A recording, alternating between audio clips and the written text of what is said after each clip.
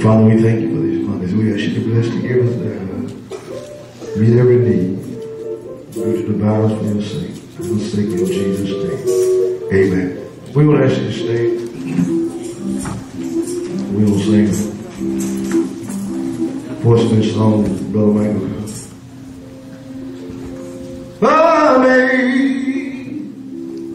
Amazing grace, how sweet is the sound that saved a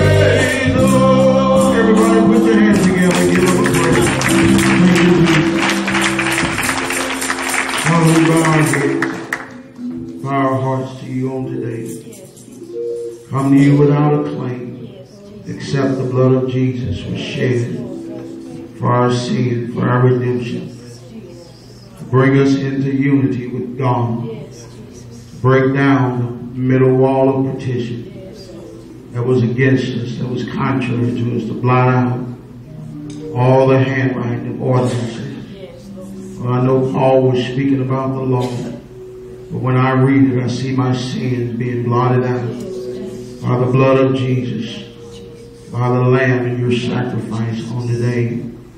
Lord, we come to you, Lord, as your sheep and your people. We come to you with no righteousness of our own, but we desire to worship you in spirit and in truth. We desire to be vessels of honor, sanctified and meet of the Master's use.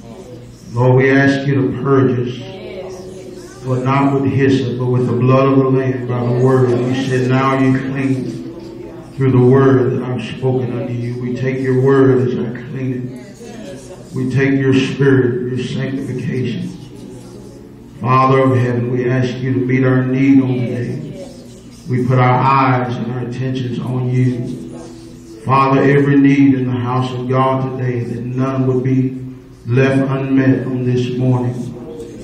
God, that you would move for Mike's little grandbaby, 4 months old, got cancer, going through chemo. Lord, you're a healer. Lord, you heal all manner of disease among the people. They said you did all things well when you were here on earth. God, heal this baby. Lord, we speak your word. We send your word of healing. This little 4-month-old body, Lord, that you would deliver. We curse every cancer cell in this little body, Lord, that you would let it dry up and shrivel up. By the name of Jesus, Satan, we speak to you. We speak to you. Curse it in the name of Jesus Christ. Command all these cancer cells to be destroyed. In the name of Jesus Christ. Lord, Pastor Robinson of Mount Olive, Lord, had surgery and they nicked her colon, his colon. God, they bleed, they can't stop the bleeding, but you can stop the bleeding. Let your blood stop that blood. Oh, your healing and your deliverance. We send your word to this pastor. Lord, the devil would like nothing more than to smite the shepherd or the sheep would scatter. But Lord, heal this pastor. We send your word, Lord, touch that body. That body is the temple of the Holy Ghost. Lord, that you would heal and make it everywhere whole. In the name of Jesus Christ. Lord, that every person in this assembly that's sick and battling, Lord, some's going through situations, some so distracted, they can hardly get their minds on you. They can hardly pray. Oh, we need a miracle. Oh, we need a revival. Oh, we need the Holy Ghost. Oh, we need your spirit. Oh, my God. We need your spirit to come in our situations. Turn things, God, by the Holy Ghost. Oh, Lord, God, pull down every stronghold as only you're able. Lord, we don't depend on our own weapons. We depend on those spiritual weapons. You said the weapons of our warfare are not carnal, but they're mighty through God. Lord, we believe in you, Lord, to meet every need. In Jesus' name, amen. Give the Lord a hand clap as you speak. Amen. Thank you so much for praying with us. Praise the Lord Jesus. I just appreciate the Lord. How many's glad for Jesus? I'm glad for Jesus. Amen. If it hadn't been for Jesus, amen, I don't know where I would be or what I would do if the Lord hadn't saved me.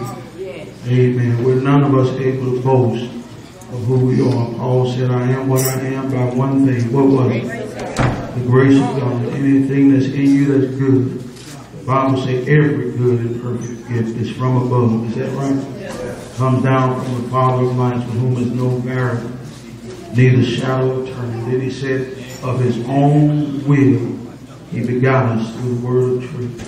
Amen. One scripture says, it is he who has saved us or made us, and not we ourselves. Amen. I thank God for Jesus. Amen. Praise the Lord. Appreciate Brother Evangelist. Oh, y'all like that good anointed singing this morning? Praise the Lord. I'd like to hear some good anointed preaching. He'll be preaching next Saturday morning. Praise the Lord. You know, we need a revival. You know, real Holy Ghost revival. I mean, people's just struggling, you know, spiritually, making and hold on. Praise the Lord. But I made up my mind. So for me and my house, we're going to serve the Lord. Amen. You know, Paul said, I believe it was Timothy, he said, mark those that don't walk after the tradition that you receive of us. It's not the tradition of men. It's godly. How many believe in godly tradition? Amen. Amen. Things that God, through the Holy Ghost, has placed in the church. Amen. Amen. And if you want to be successful in Christ, I believe the Lord has laid a foundation here of seeking God that will cause you to be successful in your walk with the Lord. How many believe that? You know, and I'm going to tell you something. After 32 years of experience, I've tried everything. I can tell you there is no shortcut. There is no shortcut to prayer and fasting and seeking the Lord. You're close for a while, but the bottom will fall out every time you try to live. Jesus said men ought always to pray. Amen. Didn't he say, and not to faint? And people are fainting. I mean, people just faint and passing out. You know, when I made up my mind, I'm not going to pay. I ain't going down without a fight. Amen. Amen. Any of y'all witness, I ain't going down without a fight. Amen. There's still some fight left in me. Oh, hallelujah. Rejoice not over me, my enemy, when I shall fall, for I shall rise again. Oh, hallelujah. Devil bouncing around in the court, think I'm down. It may be the 8 count, but I'm popping up again. I say, you can get up again. Amen. A just man falls 7 times, but he rises up again. Is that the word of God? Amen. Didn't say a good man, it said a just man. What is a just man? What are we justified by? We're justified by faith in God. A man with faith, he may fall, but he'll get up again. Amen. I challenge anybody to say they ain't made a mistake since they've been living for the Lord. Amen. I want to talk to you, find out what your secret is. Because I've made my share. A couple other folks have shared too. I've made. Praise the Lord. But thank God for the grace of Jesus Christ. You know, sometimes folks make you think like they've been perfect all their walk with the Lord. But we've all made some mistakes. And we've all done some things wrong. We've all at one time or another had to fall on our knees and ask God for mercy. Amen. There's no man that sinneth, not all of us have made, but we don't live in sin. We don't live that lifestyle. We don't say I'm gonna live in sin, I'm gonna repent tomorrow. We don't do that. Amen. We make a mistake. That's what it is. It's a mistake. Ain't nobody got the grace of God and the Holy Ghost you're gonna plan on. So the Bible says if we sin willfully, there ain't no more sacrifice. Amen for that. Amen. God didn't call us to sin willfully. I had a guy when I first got saved in high school. I guess I've been saved 2 or 3 years. You remember John Gibbs? Amen. He's a good old Baptist. He smoked, man. He chased everything in the skirt. He chased it. You know. And I started witnessing. He said he was saved, once saved, always saved. And the grace of God covers everything. The grace of God don't cover everything. Amen. You can do despite the spirit of grace. You can run out of grace. Amen. Planning on sinning. You know. I'm just going to be a hypocrite. I'm going to sin and go to church and, you know, act like I'm saved. You know. And God will cut you off. You know, turn you over. You know, and folk, when they start backsliding, it don't amaze me either. It used to, but it don't no more. How people, they always go back. You know, Peter said it. He said the dog is returned to his own vomit. Ain't that what he said? And the sow that was washed to her wallowing in the mire. That means when you backslide, you don't go on to something different. You go on and you pick up first that thing that God delivered you from when you got saved. Jesus said when unclean spirit is gone out of the man, he walked through dry places, seeking rest, finding none. Then said he, I will return to my house from whence I came out. And he takes with him 7 other spirits more wicked than himself. But he's the one leading them because he knows where the house is. Amen. Don't you think the devil ain't watching you when you ain't praying? When you ain't seeking God? The devil's watching you. Amen. What keeps you is this tradition, this foundation. It's all in the Word. But it's a tradition that God has placed here to make this house a house of prayer. Amen. God has made this house a house of prayer. Amen. And if you're going to make it, you're going to have to pray your way through this darkness. The only way to get through this darkness is to pray your way through it. Amen. You ain't going to sing your way through it. You ain't going to shout your way through it. You're going to pray your way through this. Amen. Anybody that's going to come out on the other side with a victory is going to come out because they prayed and sought the Lord. Amen. Not that your own righteousness does it, but prayer keeps me in communication with God. Amen. When I would fall, when I would be weary, when my knees would stumble. Amen. God strengthens me while I'm on my knees. Amen. You want to get a tune up in your knees, you got to get down on your knees, and God will strengthen your feeble knees. Amen. Knees get feeble because they don't bend and pray. Amen. Amen. I need the Lord to help me to always pray and not to faint. And don't go back to your old ways. Amen. I'll tell you something. You got two men that's fighting every day. They go out and fight a battle. One is 120 pounds. The other was 250 pounds. And that little 120 pound fella, he'll probably lose the fight every day they go out and fight. But I guarantee you start feeding that 120 pound guy steak and potato and greens and start starving that 250 pound guy. It ain't going to happen overnight, but eventually that 120 pound guy gets stronger and stronger. And that 250 pound guy gets weaker and weaker and weaker. This is the way it is in the spirit. If you starve your flesh and feed your spirit, man. And a lot of people get discouraged because, well, I prayed all night, God didn't turn around. You keep on praying and feeding that spiritual man. He'll get stronger and stronger. And that flesh man get weaker and weaker. Won't he do it? He'll get weaker and weaker. The more you starve him, the weaker he'll get. The more you feed him, the stronger he'll get. Amen. I'm telling y'all the truth. The reason people faint is because they sold to the flesh. And Paul said in Galatians, you shall of the flesh reap corruption. But if you sow to the Spirit, he says, you shall reap life everlasting. You know, and it's not just what we do here once or twice a week. Some of us only here. It's not what we just do here, but it's what you do when you're not here. It makes the difference in your salvation. This just prepares you, Sister Boyd, for the rest of the week. This carries you to Wednesday. And some of y'all got to get enough today to last you to next Saturday. We won't see you no more. You know, so you got to pack it all in. Make sure you got your listening ears on today. But you got to pack in enough to last you till next Saturday. Some of you in the city maybe till Tuesday. But it's what you do with it when you get home that makes a difference. Ain't that what James said? He said, be ye doers of the word and not hearers only. Doing what? Who you fooling? You ain't fooling the master. You're deceiving your own self. Amen. You got to apply this word when you get home. That's what makes the difference in your spiritual walk. That's what the Lord has graced me to be saved for 32 years. Amen. Because I was taught when I was 14 to apply the word of God when I wasn't in church.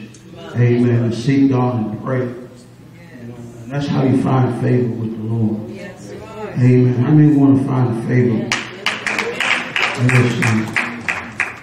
Amen. You know, Mary was highly favored. And she gave birth to a Jesus revival. And anybody that God favors is going to give birth to a Jesus revival. How many of y'all want to give birth to Christ? Paul said in Galatians, he said, when God separated me from my mother's womb, he did it with a purpose to reveal his son in me. And that's what all this is about. Y'all didn't know that. Y'all thought this was about church and going. This is about you becoming Jesus. This is about you being transformed into that image you see in that mirror of Jesus Christ. Amen. That's what this is for. That's what the Holy Ghost is for. Amen. I thank God. You know, God deserves praise and honor even when things aren't going well in your life. Amen. Come on, give him a good praise. If you got extra trials, give him an extra praise. If you got extra burdens, open your mouth and give him an extra praise. Give him a sacrifice of praise. If the devil been fighting you real hard, why don't you open your mouth and give God some extra praise? Amen. Amen. Naked I came out of my mother's womb, and naked I'm going to return thither. Blessed be the name. The Lord gives and the Lord takes away. Blessed be the name. I will bless the Lord at all times. His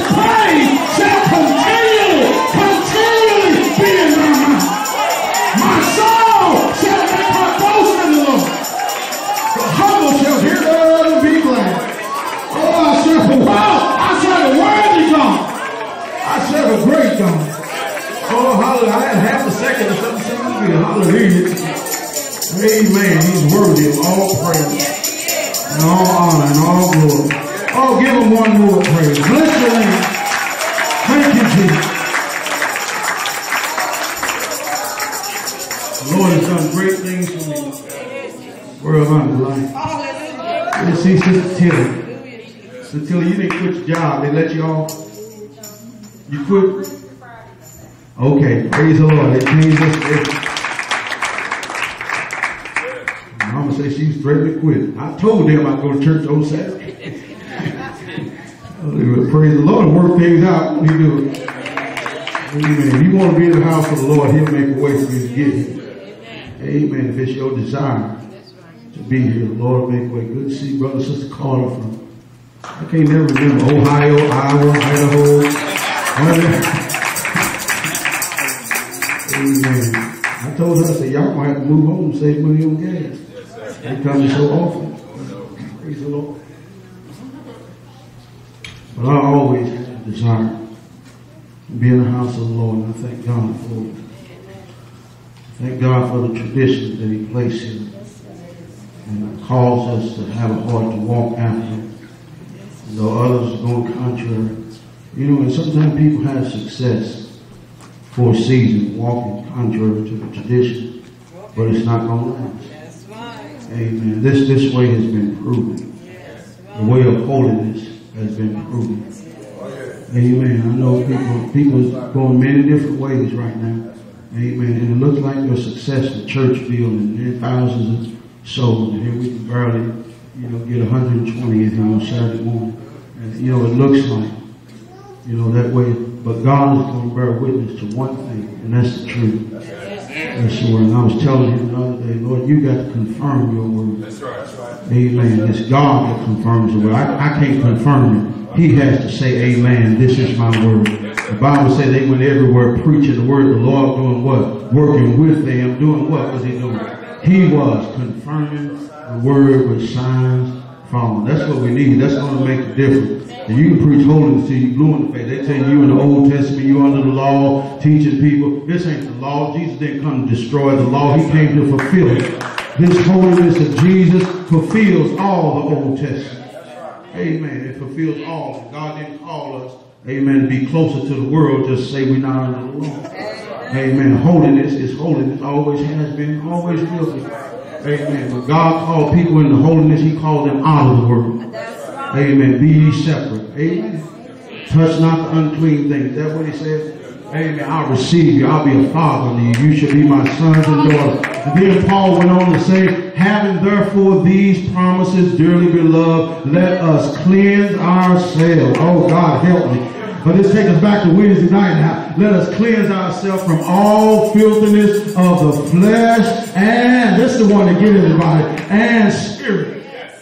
Perfect and holy. You can perfect holiness in the fear of God. Lord, help me to fear you. I don't fear God like I should. I want to walk softly and fear him all the day. I fear him. I know he's done. But I know I don't fear him like I ought to. Amen. When you fear God like you ought to, you're not just concerned about the stuff folks can see. You're concerned about what's in that heart. And can't nobody prove you're doing wrong when you really tremble at his word. He said, that's the man I'll look to, the one that trembles at my word. That the fear of the Lord is in that heart. Amen. And God will show us how. And I'm man, Lord help me. I appreciate Brother Parker back there. He's going to set up a revival in St. Francis County where I get to preach to some sinners. What a time. Somebody hungry for the word. I'm a dude. Get up, boy. Time to go to church. You know we got to go. I want to stay home too, but come on. It's going to be so.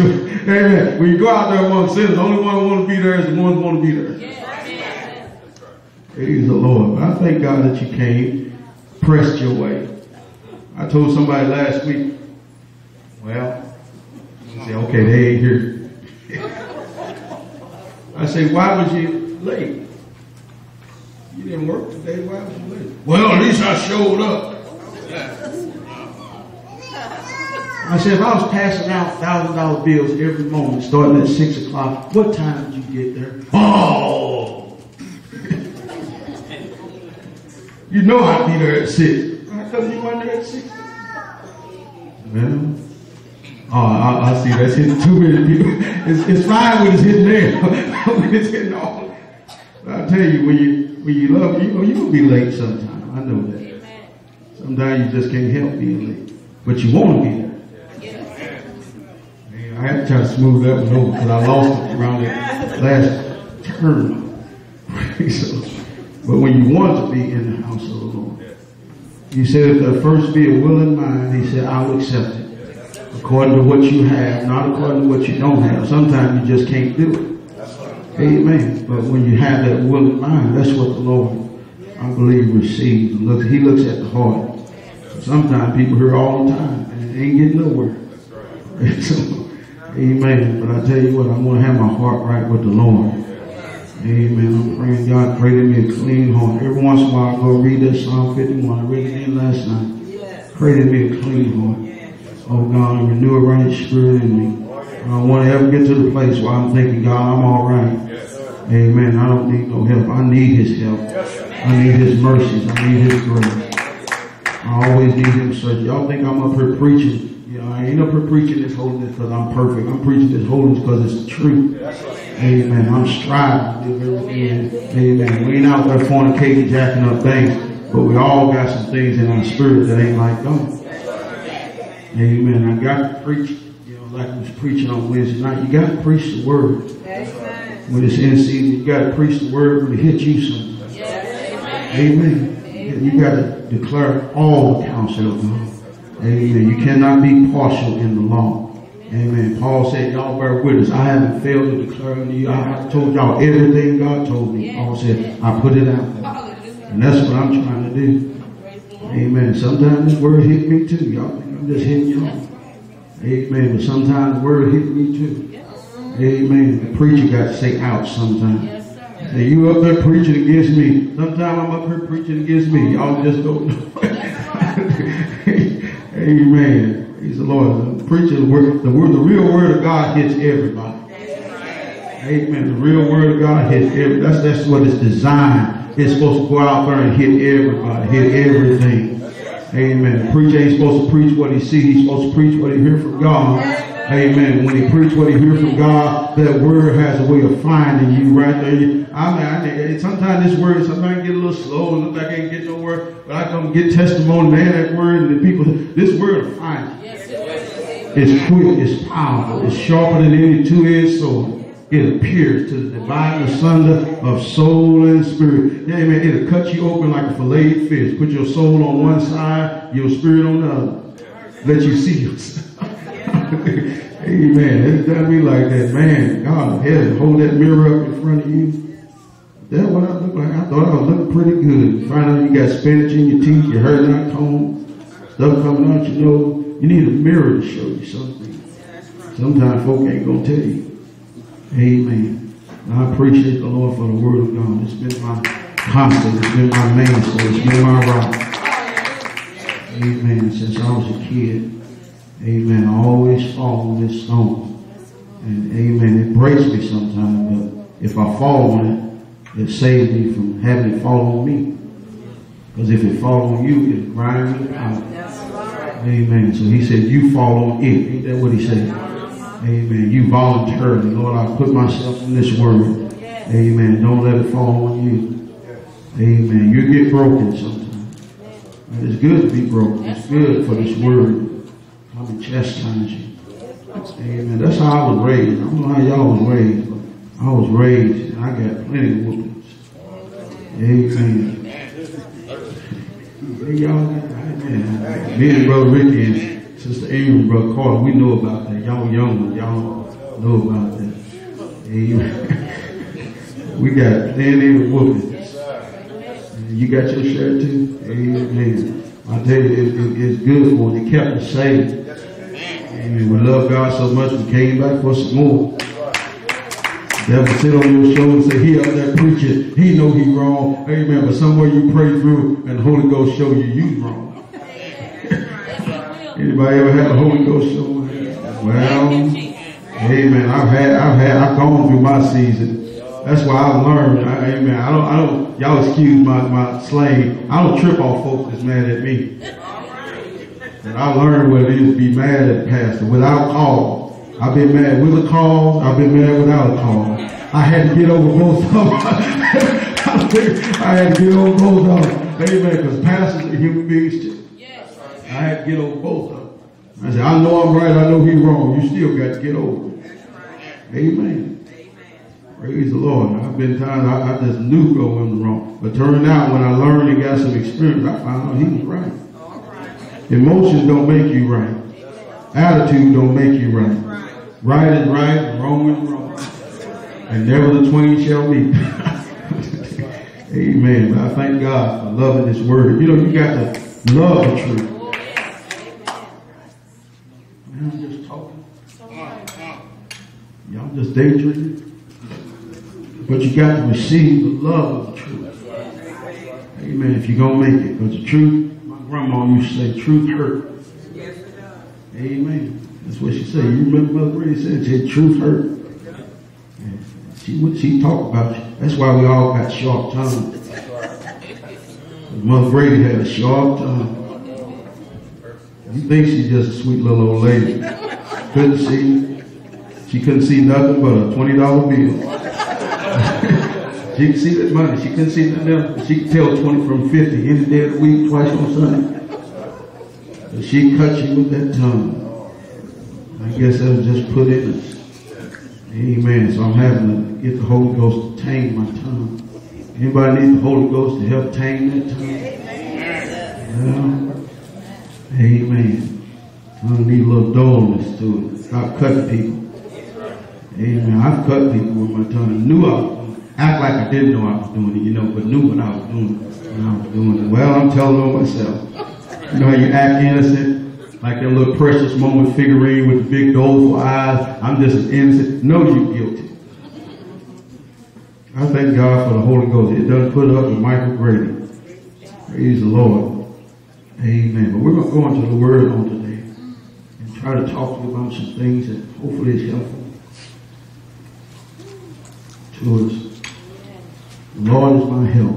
I thank God. To Jeremiah, I'm glad for everybody being in the service on today. Jeremiah, the 29th chapter. And this is familiar to everybody. It's just a little supplement scripture. I'm going to get to the main later. Jeremiah 29 verse 10. For thus saith the Lord, that after 70 years be accomplished at Babylon, I will visit you and perform my good word toward you in causing you to return to this place. For I know the thoughts that I think toward you, saith the Lord, thoughts of peace and not of evil, to give you an expected end. And all the way over to 1 Samuel. I might use a lot of this 1 Samuel today. Me and my wife have been enjoying this 1 Samuel the last 3 days. 1 Samuel 17.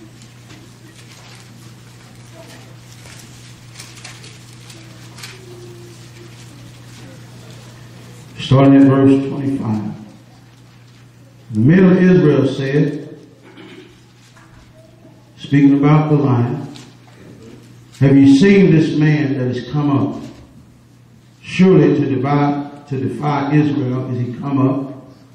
And it shall be that the man who killeth him, the king will enrich him with great riches, and will give him his daughter, and make his father's house free in Israel.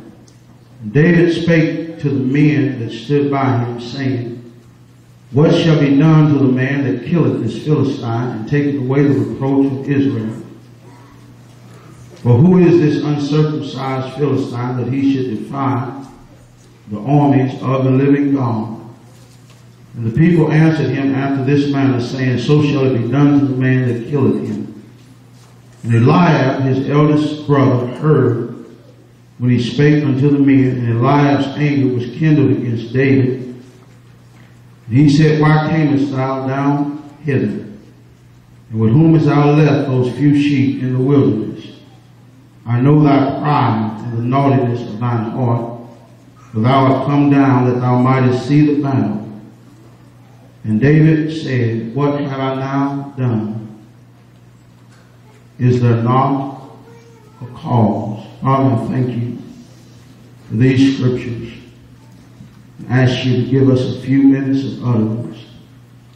But it doesn't have to be a long time as long as your word has free course and accomplished what you ordained for today.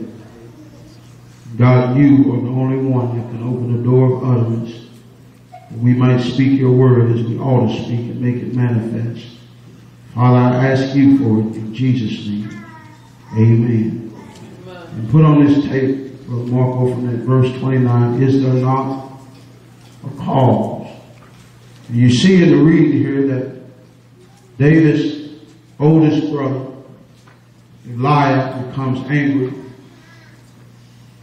Jesse has sent the youngest son down to the battle to take a present and food, to take a pledge of his brothers, to see how they do, see how the battle is going.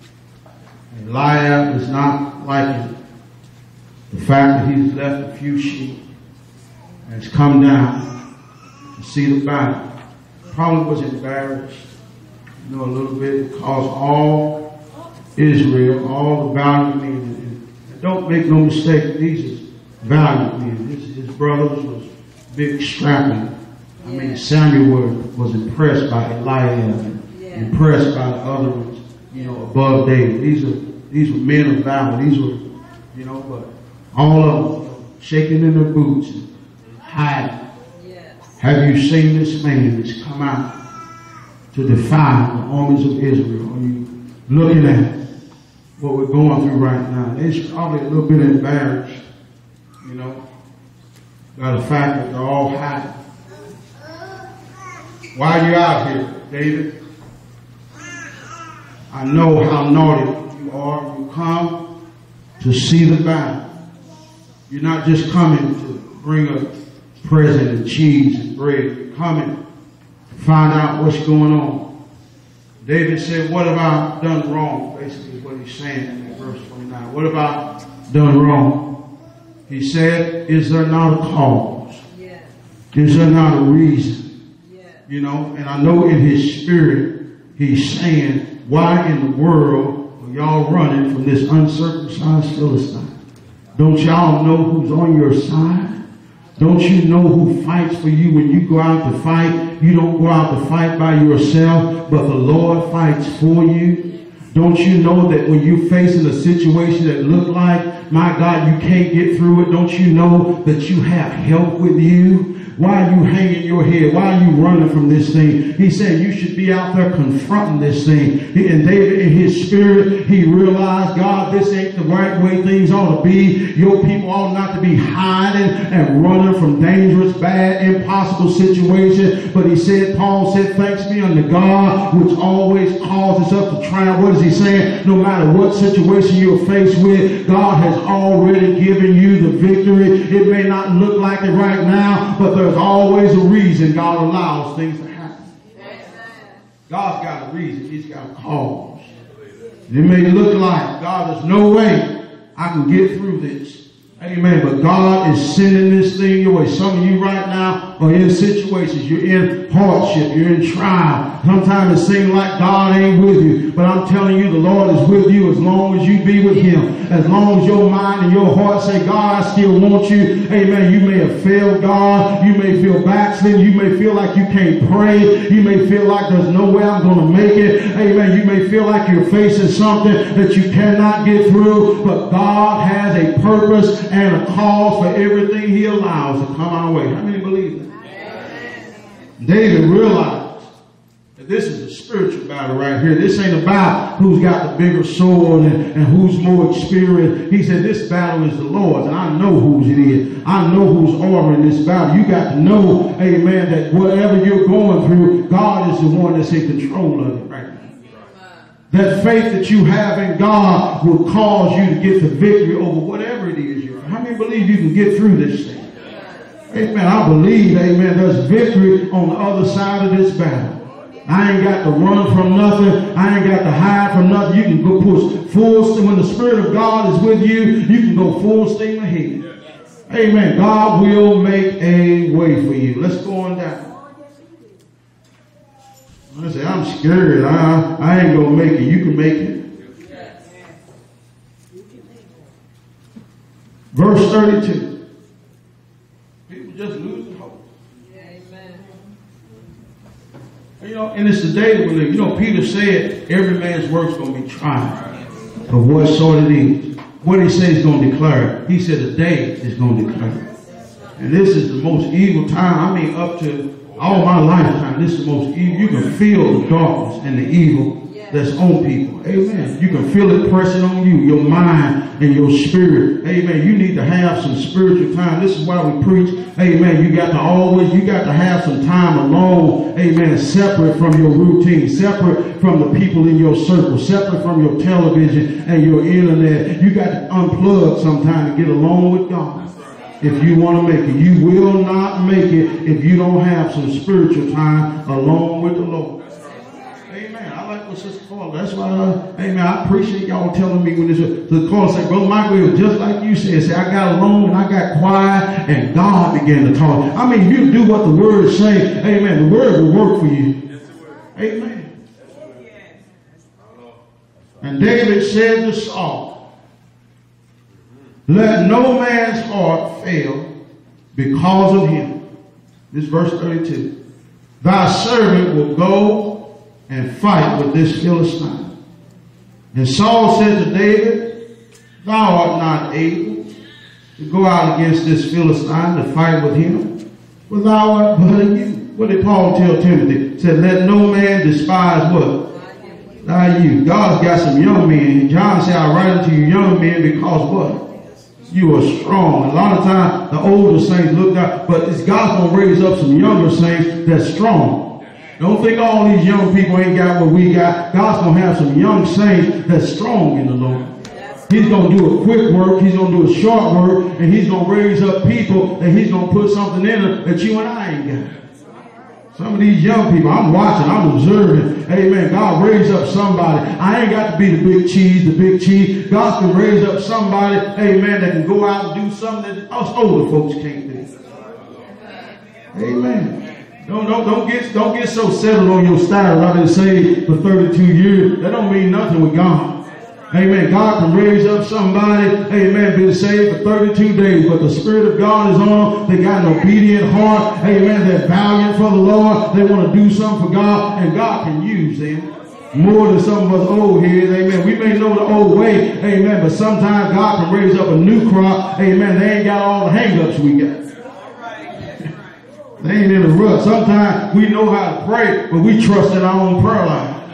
We trust in our own fast and our own dedication. But it ain't you, it's God in you, it's Christ in you. Amen. And sometimes old head, we get to trusting in what we can do. It's still going to be Jesus no matter what. And sometimes young people realize, amen, it ain't me, it's just Jesus Christ. And let God raise up, encourage these young people. Encourage people that's coming in. Amen. Don't tell them they ain't got nothing. Amen. Go in this time, Mike. Whatever it is God tell you to do it with your mind.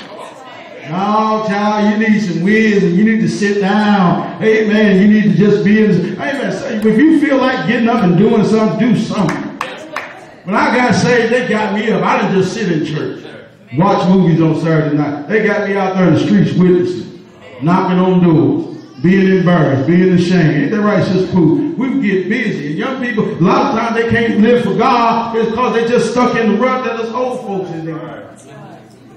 Go to church on Saturday, sit around, gossip on Saturday night. That's what we do. That's what being saved is. Amen. Everybody getting fat, putting on 50 pounds. Amen. Get out there and get busy doing stuff. That's what saved people do. Amen. We go to church and we eat. That's all we do. That ain't all we do. Amen. So, amen. Don't squash somebody that's got a zeal. I know people with zeal need knowledge, but don't squash their zeal trying to give them knowledge. Try to encourage them. David got some zeal for the Lord. He wants to do something. I can't stand the way things are right now. I can't stand the fact, amen, that the devil is out there defying us and we're running and hiding. Now Saul is trying to tell me that I'm not able to go out against this uncircumcised Philistine because he's got more experience than I got. David ain't buying that. Yeah. David said unto Saul, God's got a cause for everything that happens. You may not understand it, but there's a reason. Somebody say time and chance happen to them all. When you are saved, it's more than just time and chance. Amen. The steps of a good man are, what did he say? Order. Not just directed, but order means to put it in advance. That's what order means. When you place your order, you're saying, amen, I know what's going to happen. I know what I want to eat or whatever it is. I know what I want to order. Amen. That's to put it. So when God orders your step, amen, what he's doing is he's setting up things in advance for your life. And I don't believe that things happen to me just by chance. I believe God is directing my steps. I believe God allows things to come in my life for a purpose. He has a cause. He's getting me ready for something. Amen. A lot of times we don't recognize why we're in things, why they happen. Sometimes things are hard to deal with.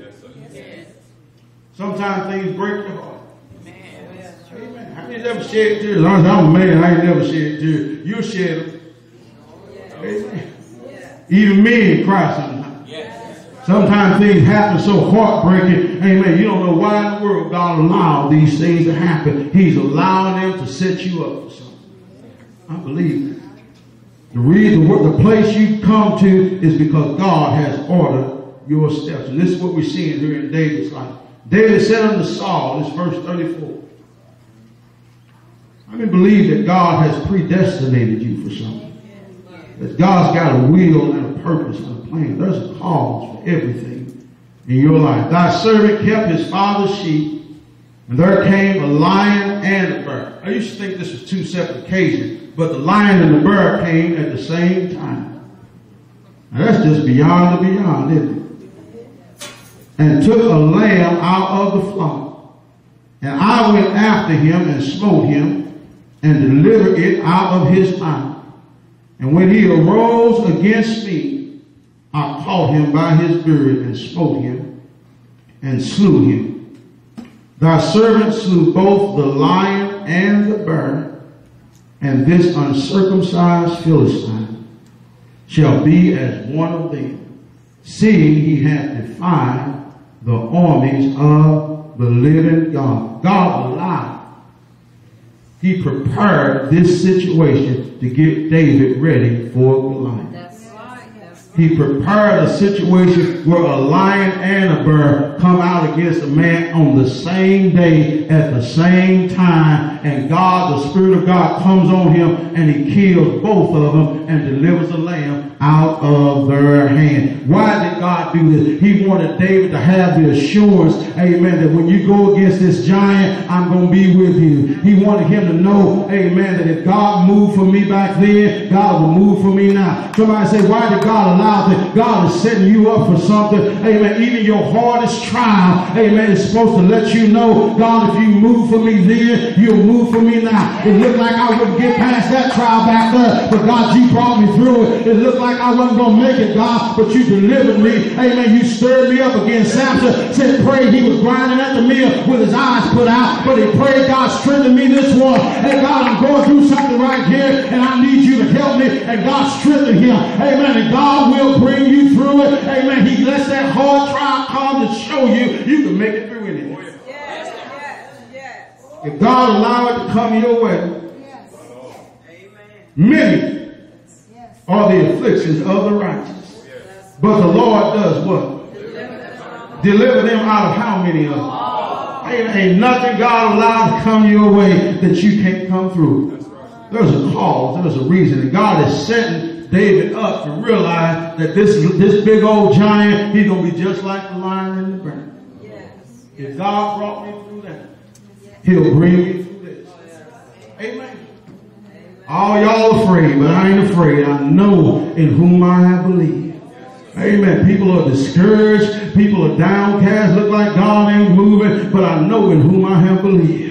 I've been in a dark place before. I thank God. Amen. You don't thank God for where you're in it. But I realize, amen, when I'm going through this darkness and this hardness, amen, sometimes I have to think back, Mother Will. I've been in a dark place before. I've been in a hard place before. Amen. And the same God that brought me out of that one is going to bring me out of this one. The same God that came to me and said, pray one more time. The same God that lifted me up when I couldn't help myself. Amen. That same God is still with me. Amen. That same God. It may not look like he's there. It may look like the devil is defying me. It may look like I can't get through to everybody. Ain't no help around. But that same God, amen, I may boldly say, the Lord is my help. I shall not fear what man can do unto me. I'm not afraid, amen, of this devil we're facing right now. God is going to send an anointing and a spirit to pour out every stronghold. You be encouraged. There's a call for what you're going through right now. God is going to, this giant going to fall.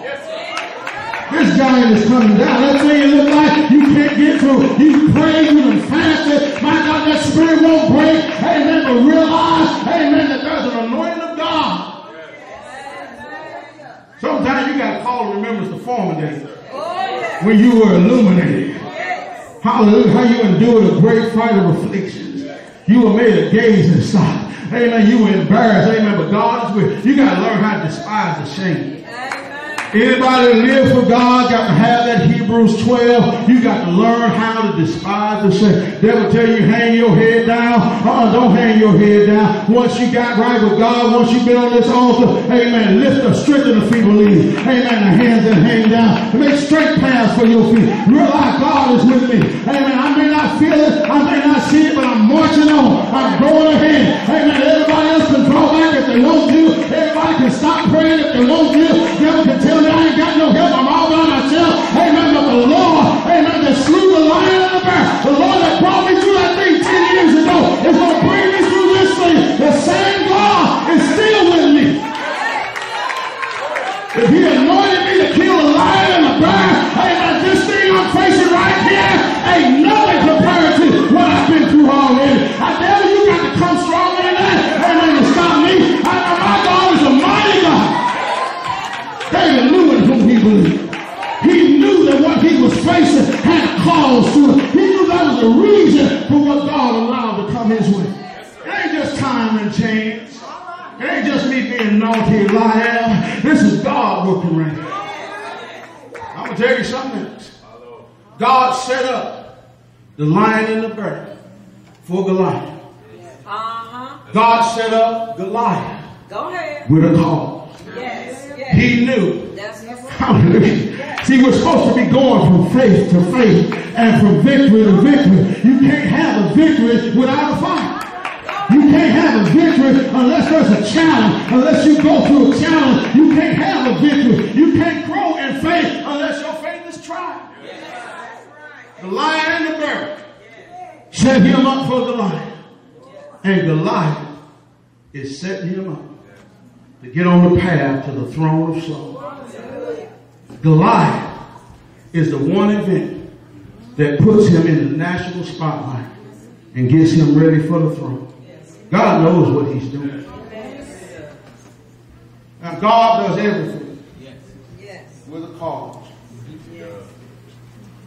I know you don't feel like it sometimes. Go ahead. But everything that happens. I preach sometimes God just break down. I believe it's still got cause. That's right. That's right. I believe there's still something I'm supposed to learn from. That's right. When the washing machine breaks and floods the whole house, I still believe there's something I'm supposed to learn. Maybe I'm just supposed to learn to buy a new washing machine. But I'm supposed to learn. Paul said, everywhere and in all things I am instructed. Yes. And then he said in Philippians 4, everything that I go through, he said, is supposed to teach me something. God is teaching me something. Maybe it's just teaching me not to murmur and complain because stuff's going to happen. Everything you go through, if your faith is in Jesus Christ, everything you go through is designed to teach you something about God and about your walk with the Lord. And cause has three applications. An application in the past, in the present, and in the future. Sometimes things happen because of mistakes we made. That's right.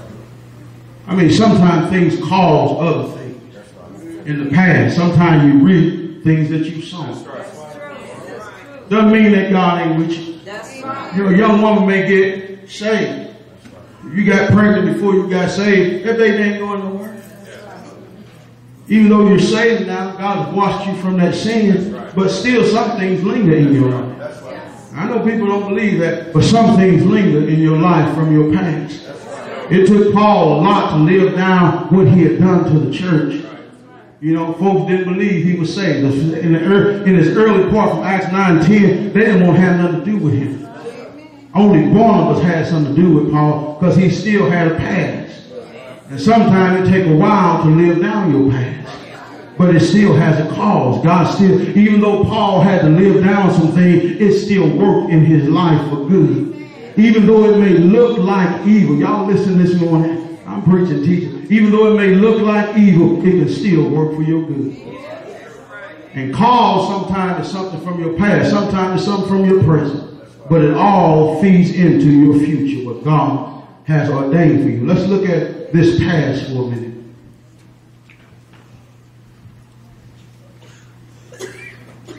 And I'm going to tell you something. First thing happens. When you get mad at God or disgusted or discouraged. How many's ever been discouraged? Some of y'all super saints. Y'all ain't never been discouraged. Y'all just got victory on top of victory. I've been discouraged a few times. The first thing they'll tell you when you get discouraged is go pick up something you pulled down. Pick up something you've laid down. Bring your past back up. Sometimes other folks bring up your past. Sometimes it's hard to live down stuff. It's still working for your good. Over here in Philippians. I believe the Lord is directing your life. He's ordering your steps.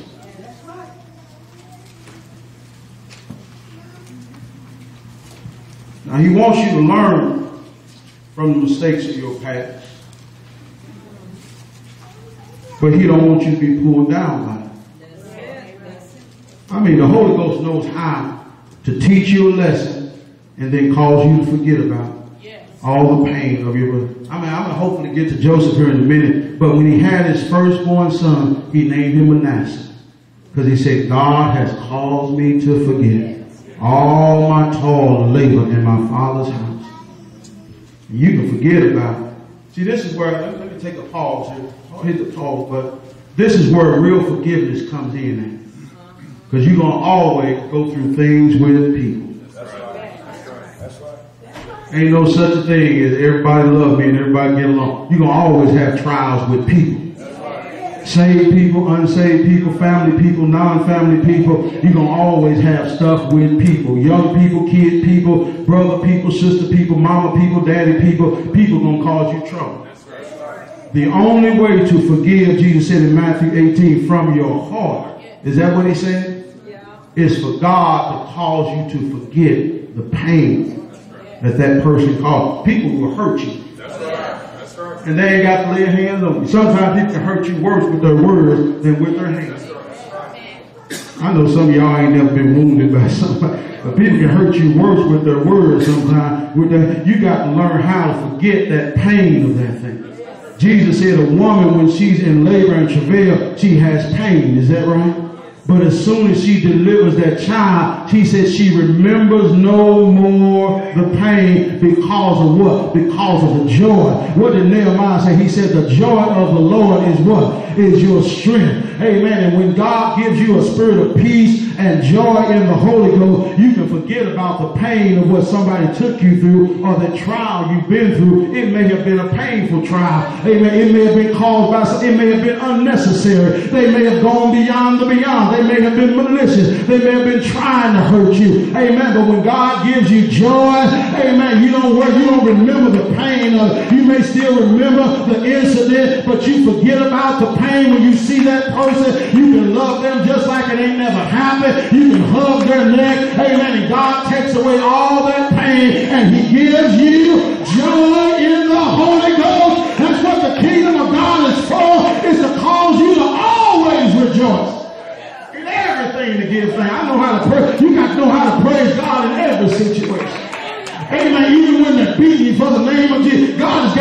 call. Somebody say, ain't no reason for them to take me through. God got a call. One day you may be stoned for the name of Jesus. Amen. You think back, say, God, I remember when Sister Spooky-Dyke didn't like me. She lied on me in the church, took me through. But God, you helped me to forgive her. You helped me to love her. God, I can still hug her neck and I can feel, even though my natural mind remember what happened sometime, amen, there wasn't no pain in it, I still loved her. And now, God, while they're stoning me, amen, you'll look up and you'll see Jesus standing on the right hand, and you'll say, Father, lay not this sin to that charge. While they're stoning you, you can still forgive them. Why? Because you went through something in the past. If you had never had that trial with Sister Spooky-Dyke, that's Brother Williams' sister, I don't know who she is. You never would have made it. I mean, God is trying to toughen us up. I mean, no, we little wimps sometimes. Don't want to come to church. Don't want, amen, they made me mad. Amen, that ain't the way a Christian's supposed to be. Amen, you are more than a conqueror through him that loves you. You're greater than we'll ever try, even if there's somebody in the church. See, that's what's wrong with these church people. That's why I'm going, don't go nowhere. Hang in and stick in there. Church people ain't got no more faults than you got. Why is the folk that lied on somebody else get so offended when somebody lied on them? You did the same thing. What was that scripture David said, remember where thou also hast cursed others? Anybody know that scripture? Nobody know that scripture. But sometimes we get offended when people do to us what we've done to others. If I won't forgive you, I won't be able to forgive somebody. Amen. Ain't much I have to forgive folks for that I didn't need forgiveness for myself. You got to have that in your heart to be able to do this. Philippians 3. Verse 12. Verse 11. Verse 10. That I may know him and the power of his resurrection and the fellowship of his suffering, being made conformable unto his death, if by any means I might attain unto the resurrection of the dead. Not as though, Paul said, I ain't there yet. I haven't arrived, y'all.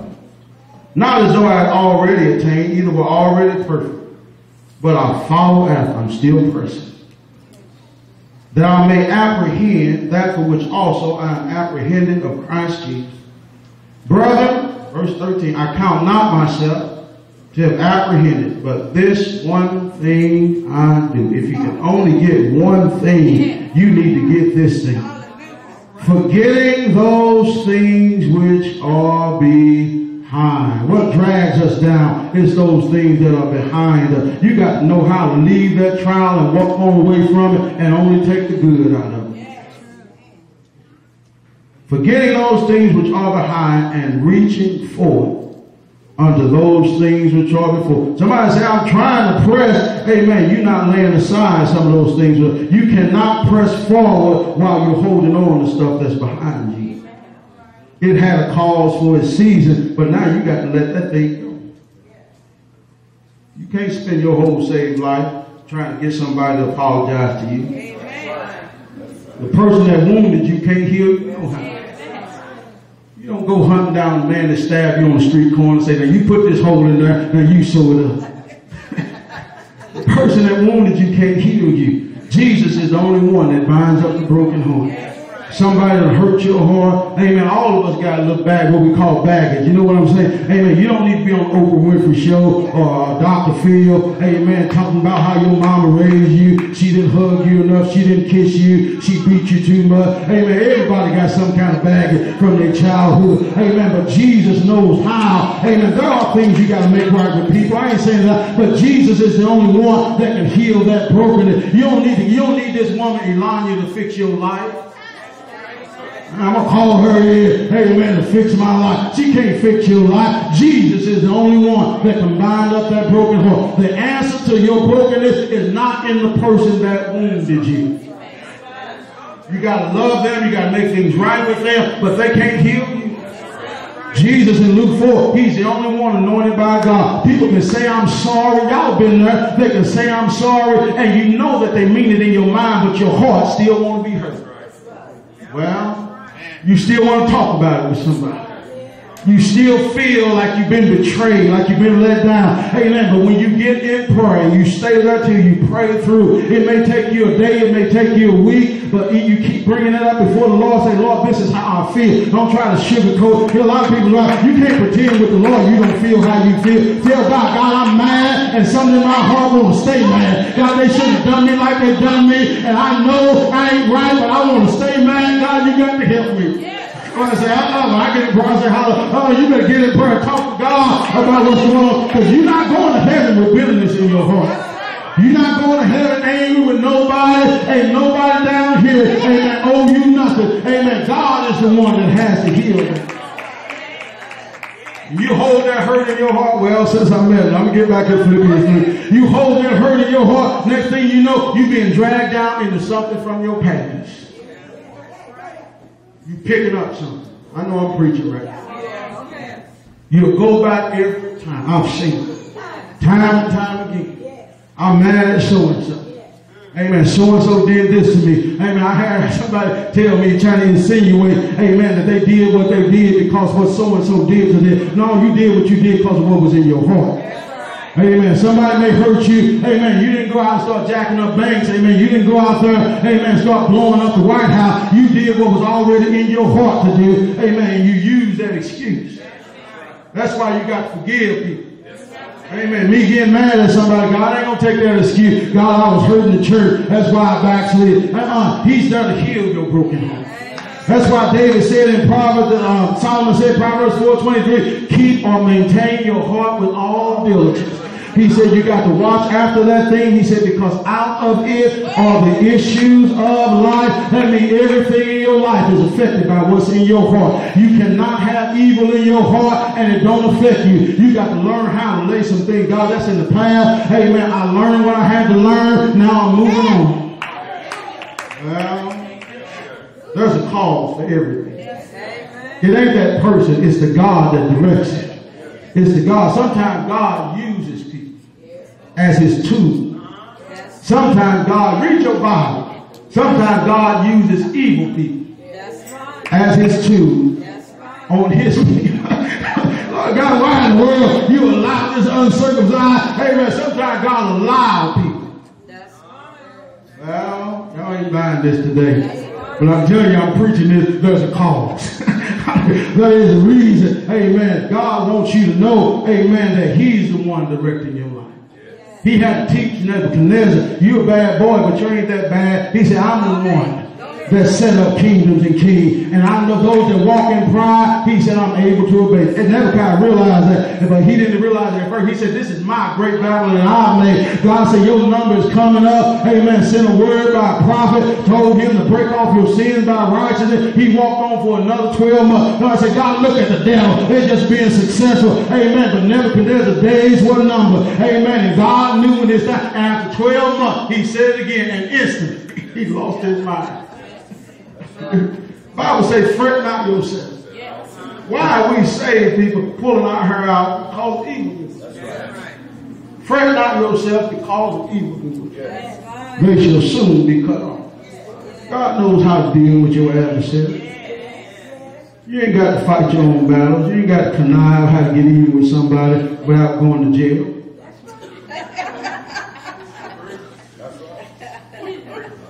The devil tell you how to get even without going to jail. Yes, he will.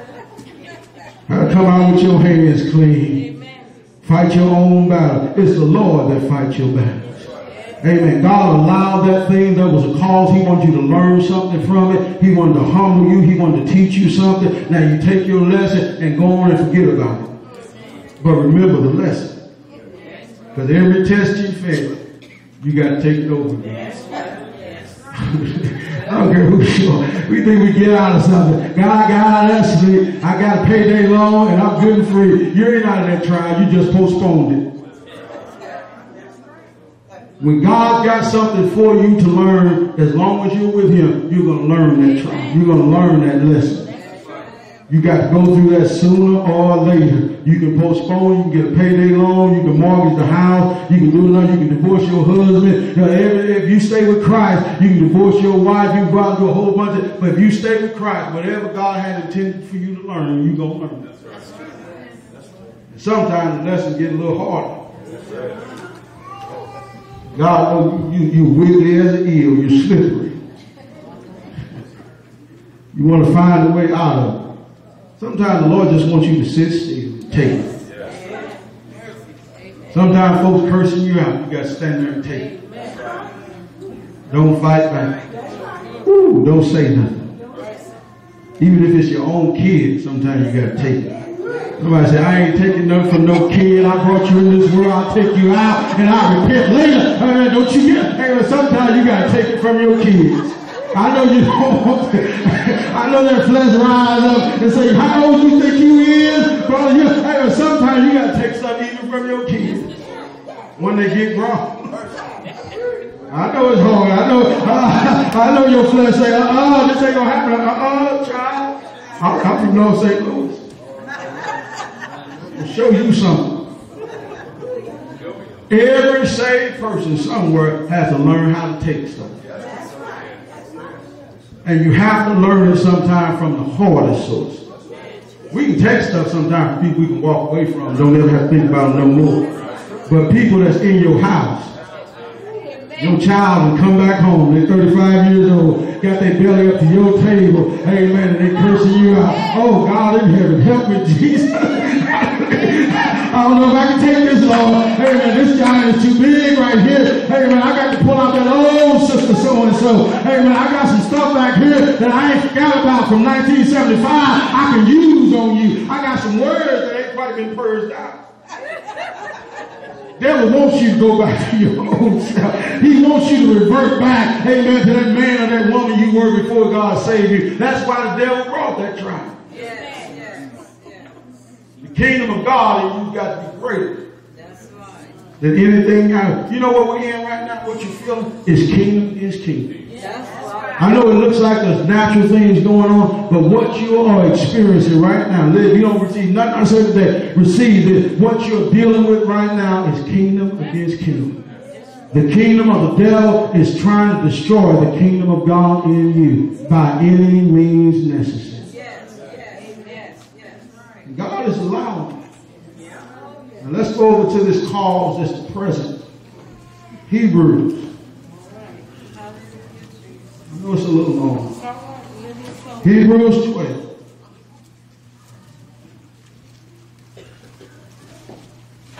Now they don't do this no more. Now they just take away your cell phone.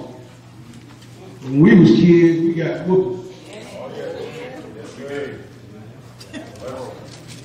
I ain't gonna tell y'all how, because my brother-in-law put a little wisdom on me. Don't say certain things, but we was kids in the 70s. Parents were imaginative. They found ways to inflict pain on you when you got out of line. Amen. Sometimes it was in their hands. Sometimes it was a household product that was intended for another purpose. Sometimes it came flying in the air at you. But they found ways to correct you.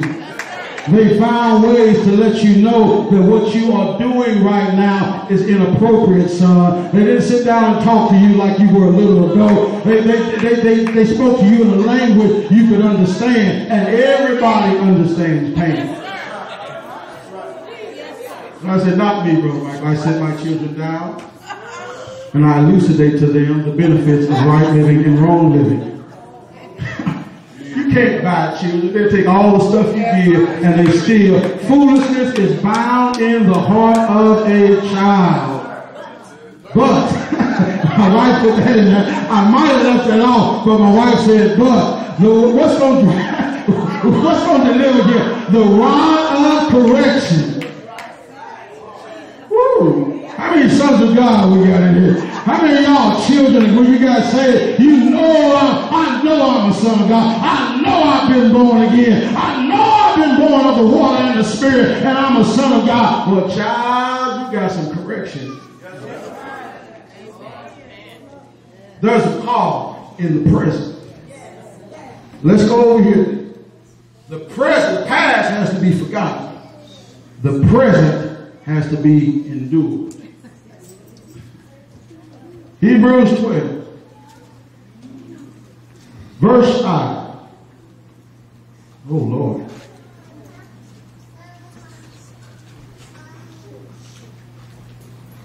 Four, 3, 2. I might as well start it. Wherefore, seeing we also are compassed about with so great a cloud of witnesses, who everybody in Hebrews 11 who died in the faith, they're looking to us, all the same. That's the cloud of witnesses. Let us lay aside every weight and the sin which does so easily beset us, and let us run with patience the race that is set before us, looking unto Jesus, the author and the finisher. Paul said in one place, he that hath begun a good work in you will perform it. When? Until when? Until the day of Jesus Christ. He's going to finish what he started. He is the author and the finisher of our faith, who for the joy that was set before him, what did he do? He endured the cross. There was a cause for the cross, and then all he could do was endure it. He prayed, God, take it away from me, Father. Didn't he pray that? Yes. What did the Father do? He didn't take it away. He sent angels to minister to him and strengthen him, but you still got to endure that cross, Jesus. He endured the cross, despising the shame. Sometimes the devil tell you you're just so embarrassed. Ain't no way in the world you can get through this. Just hang your head down. You can't go back around these people no more. Jesus had they stripped him. He was a modest man. They stripped off all his clothes. That's right. Beat him. Publicly. Spit in his face. Plucked off the beard. He had to learn how to lightly esteem the shame he was feeling. Despising the shame, and he sat down at the right hand of the throne of God for considering him. What did he do? He endured such contradiction of sinners against himself, lest ye be wearied and do what? Faint. Where at again? Before you ever go out there and start drinking, you're going to faint first in your mind. Your mind going to say, what's the use? Give up. That's because you're not considering him. You have not yet resisted under blood. How you going to give your life for Jesus if you can't even get through this, what you're going through right now? This is what Paul was saying. Ain't nobody trying to kill you. Nothing trying to kill you but that cigarette. You're just striving against sin, that old man. But if you feed that new man and starve that old man, he'll die. You got that pack of cigarettes on your table every day you walk by and rub it. I'm just trying to remind myself what God delivered me from. You just lying to yourself. You're fainting in your mind. Is that right? Clean out your house.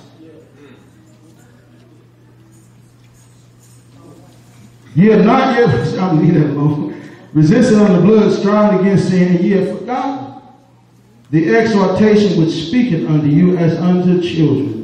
My son, despise not thou the chastening of the Lord, nor faint when thou art rebuked of him.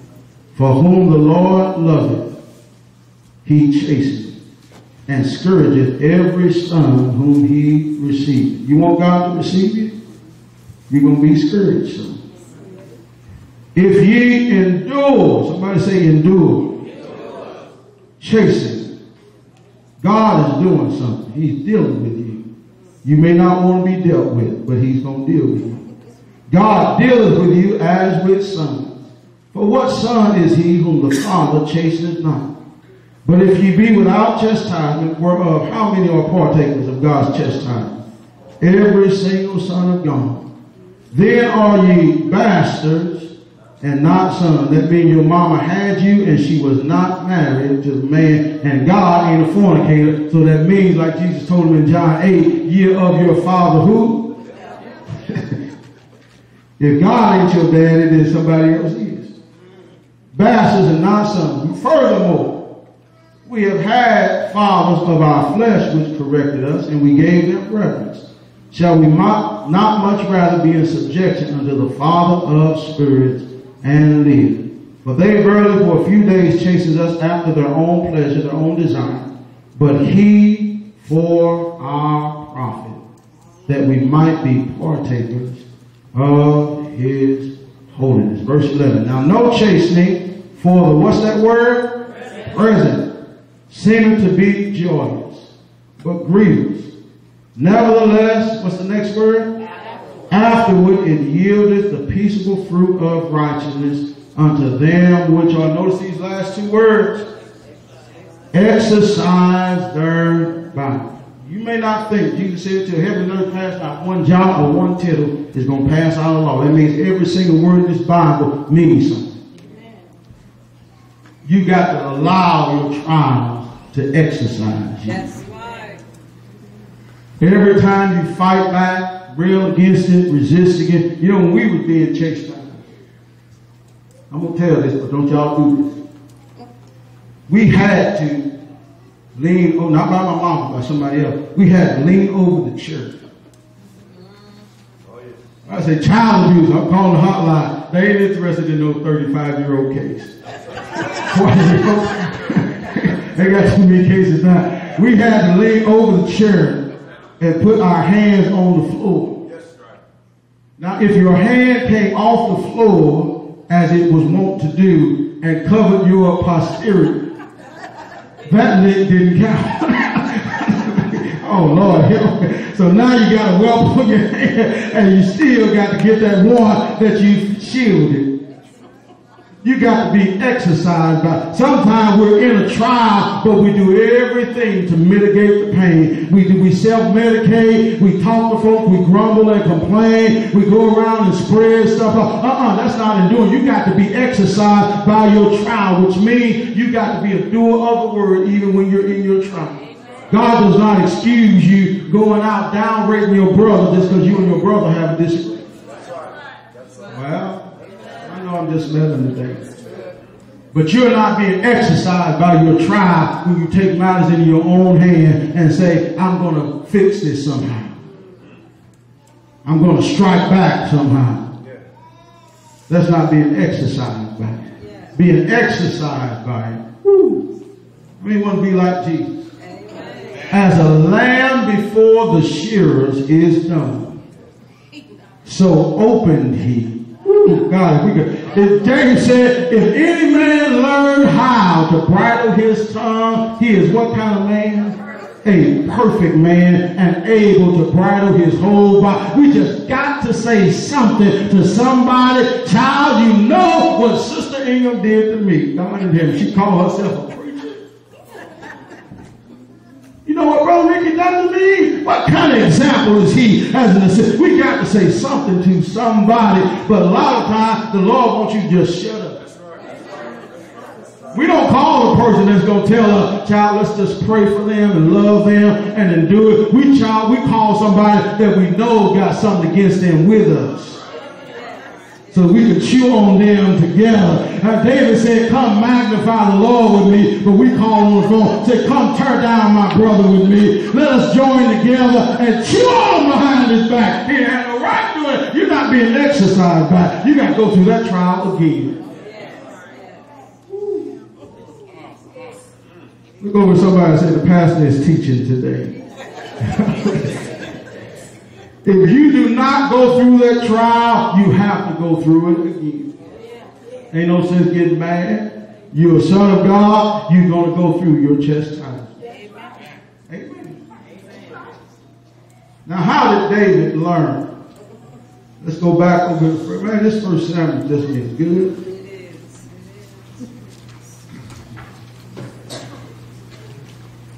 First Samuel 26. I'm going to try to wrap it up, y'all, but it's just too much for one afternoon. Anybody bring a sandwich? First Samuel 26, verse 9. Look at this. I'm going to tell you something. Somebody may make you mad, but if God is with them, your best bet is to leave them alone.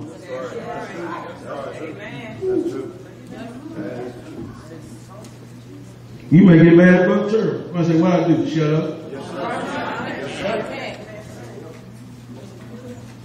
And there's other folks that's anointed that ain't Brother Turner. I say, what I do when I'm mad at them? Shut up. I'm going to tell you, if your works are righteousness, God will avenge you. And you may not always know he's done it. See, we want vengeance where we can feel justified. But God ain't like that. He ain't interested in your flesh feeling vindicated. Vengeance belongs to one person. That's to him, not to you. Now notice what David learned over here in 1 Samuel 26.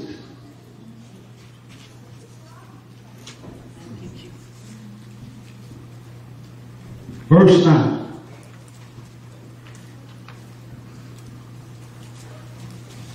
Now he's got Saul. I guess Saul is hunting him. He ain't hunting Saul. Saul is hunting him. That's right. I didn't hear this sister say this, but somebody told me she said it. She ain't heard no more. But she said she got in a fight with another sister and said God anointed her to beat that woman very good. There ain't no such a lie. God anoints you to take wrong. He anoints you to hold your peace. He anoints you to pray through. But he will not anoint you to beat up somebody in the church because you don't like their way.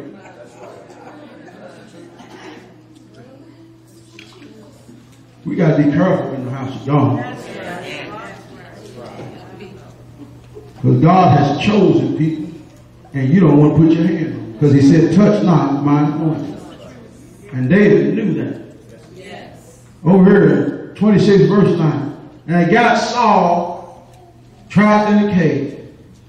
And Abishai wants to kill him. Just let me strike him one time. I won't hit him again. All it take me is one shot. Sometimes if I can just hit him just once, God, just let me punch him one time. I won't punch him twice. Just let me hit him once. David realized, that ain't the Spirit of God.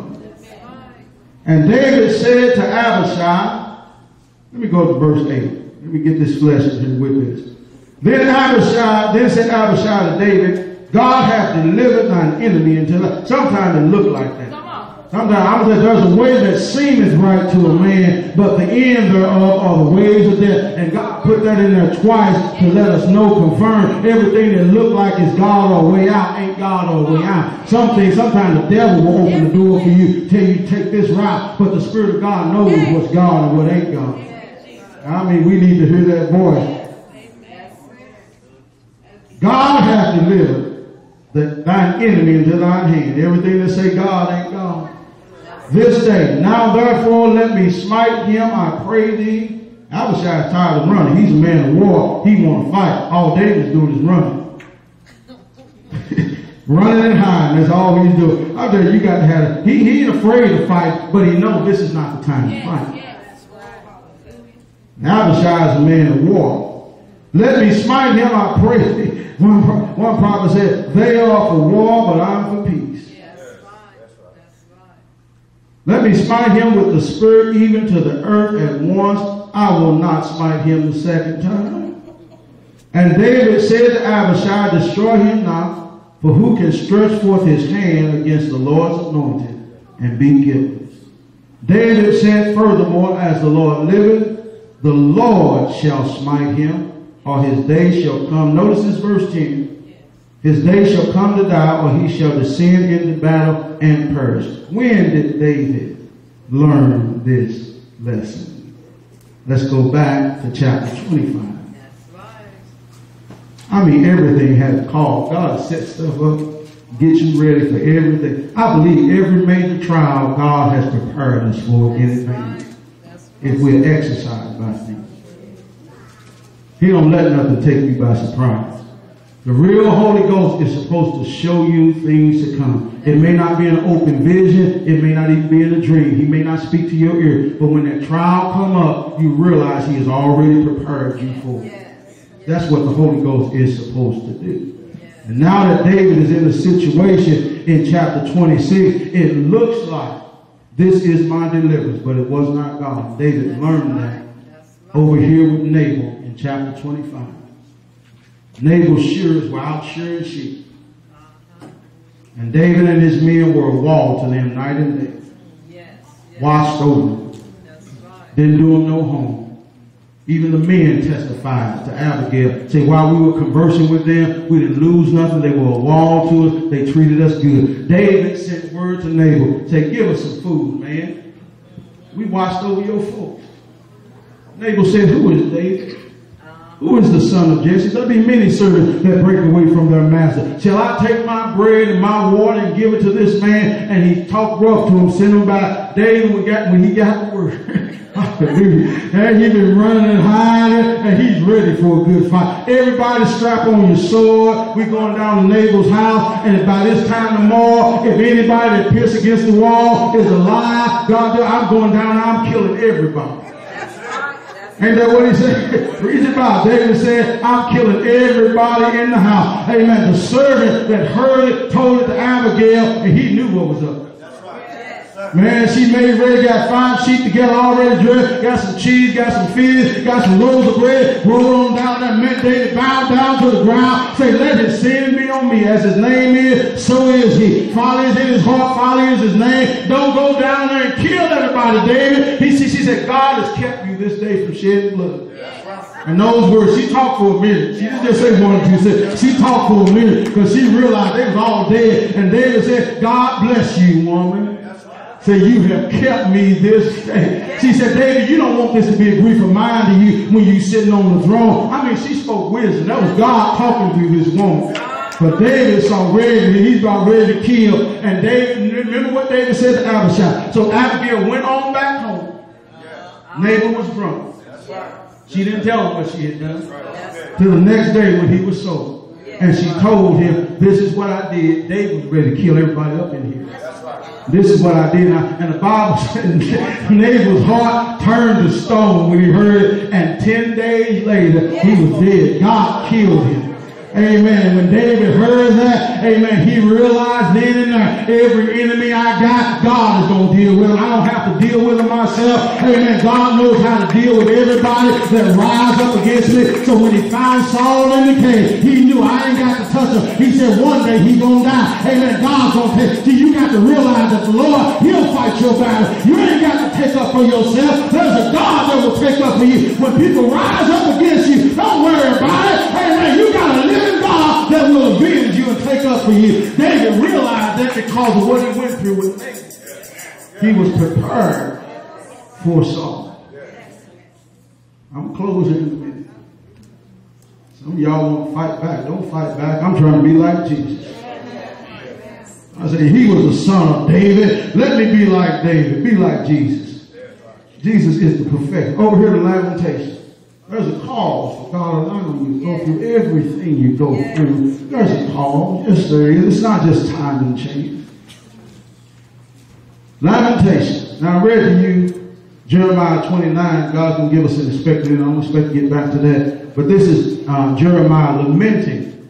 That's what the book of Lamentation is. He's lamenting because, you know what he's lamenting because? He's lamenting because everything he prophesied is coming to pass. Notice what he says here in 3 and 33, talking about the Lord. Let's look at verse 31. For the Lord will not cast off forever, but though he cause grief, yet will he have compassion according to the multitude of his mercy. For he doth not afflict willingly, nor grieve the children of men. Let me leave that there and go over here to Ezekiel. This is a good scripture. 14. This is where all this message came from, this Ezekiel 14. Look at this verse 19. Ezekiel 14 and 19. But if I send a pestilence into that land, and pour out my fury upon it in blood, and cut off from it man and beast, though Noah, Daniel, and Job were in it, as I live, saith the Lord God, they shall deliver neither son nor daughter, they shall but deliver their own souls by their righteousness. For thus saith the Lord God, how much more when I send for my 4 sword judgments upon Jerusalem, the sword, and the famine, and the noisome beast, and the pestilence, to cut off from it man and beast. Yet behold, therein shall be left a remnant. God's going to have people. Somebody's going to make it through these storms. That's right. There shall be left a remnant that shall be brought forth, both sons and daughters. Behold, they shall come forth unto you, and you shall see their way and their doings, and ye shall be comforted concerning the evil that I have brought upon Jerusalem. I mean, God will afflict you, but he will comfort you. Even concerning all that I have brought upon it. And they shall comfort you. when ye see their ways and their doings, and ye shall know that I have not done it without cause. All that I have done in it, saith the Lord. Let's look at one more scripture over here in Genesis 45. We all know the story of Joseph. Yes, yes. Hated by his brother, sold into slavery, lied on, said he raped Potiphar's wife, put in prison. But look at this man of God. Genesis 45. I know a lot of people read 50 and around in there. I want to read this 45. This is what I want you to take with you this morning. This 45. Let's start at verse 4 of Genesis 45. I'm closing with this. And Joseph said unto his brother, this is after he has revealed himself to them. This is down in Egypt. And after he's gone through all of that, Benjamin in the cup, putting one of them in jail, sending them back, coming back.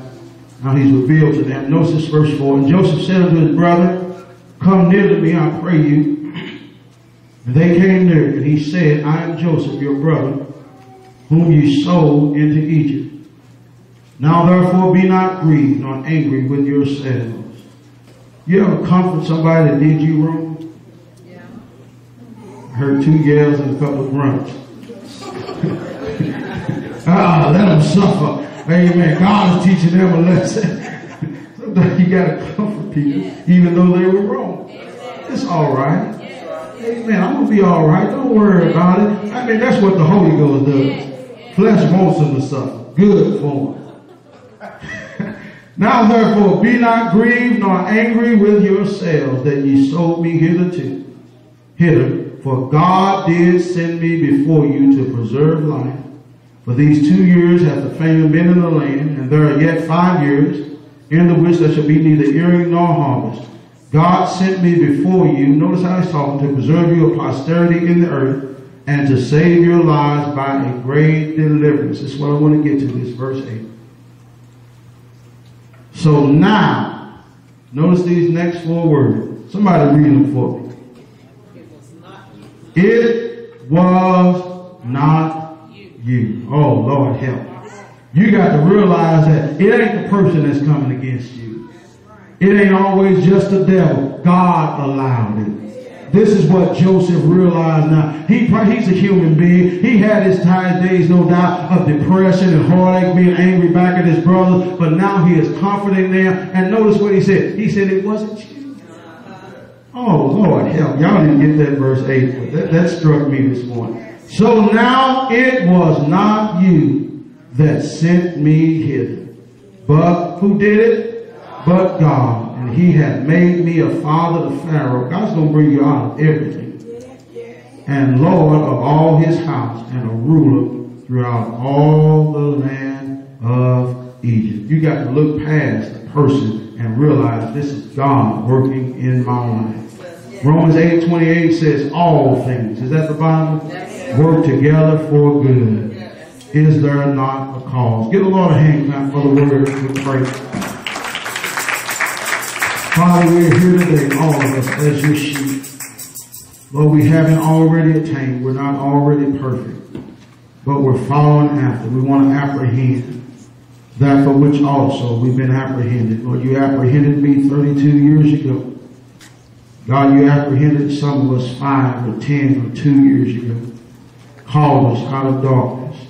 Called us to be born again, to be sons of God. Lord, we made mistakes. God, we got things wrong, but we realize, Lord, that everything that you allowed to come our way has a cause and has a purpose.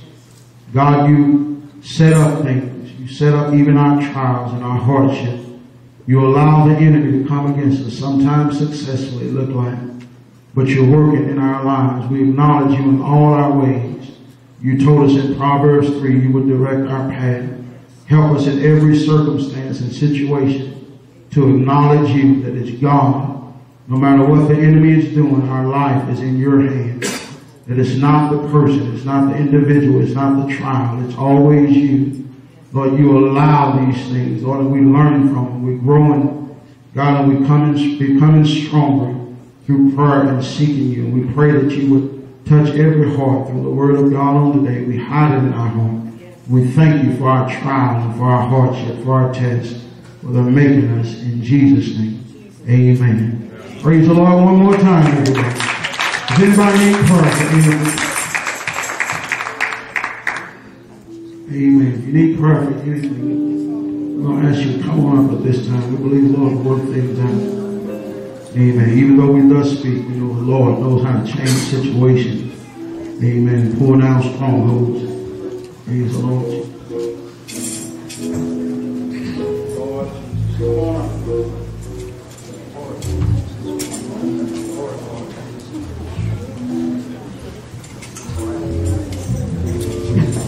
Thank you, Lord Jesus.